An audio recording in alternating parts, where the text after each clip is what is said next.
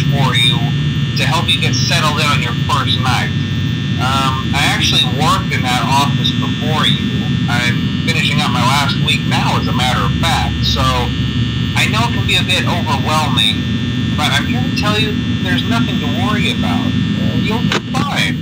So let's just focus on getting you through your first week, okay?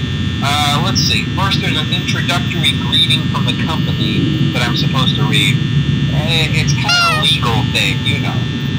Welcome to Freddy Fazbear's Pizza, a magical place for kids and grown-ups alike, where fantasy and fun come to life. Fazbear Entertainment is not responsible for damage to property or person.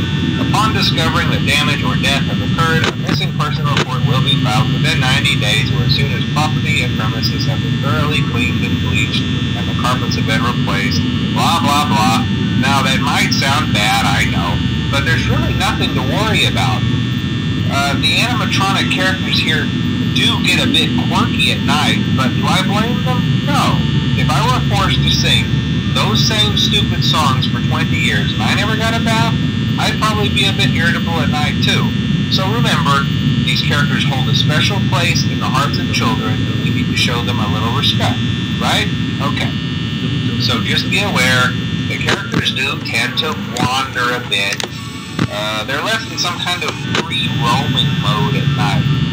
Something about their servos locking up if they get turned off for too long.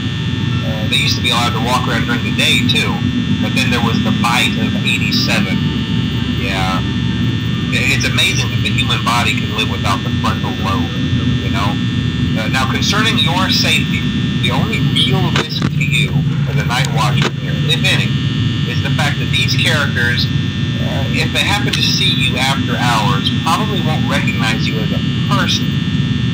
They'll most likely see you as a metal endoskeleton without its costume on. Now, since that's against the rules here at Freddy Fazbear's Pizza, they'll probably try to forcefully stuff you inside a Freddy Fazbear suit.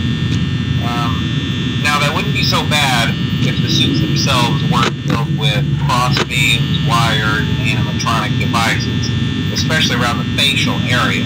So you can imagine how having your head forcibly pressed inside one of those could cause a bit of discomfort and death. The only parts of you that would likely see the light of day again would be your eyeballs and teeth that pop out the front of the mask.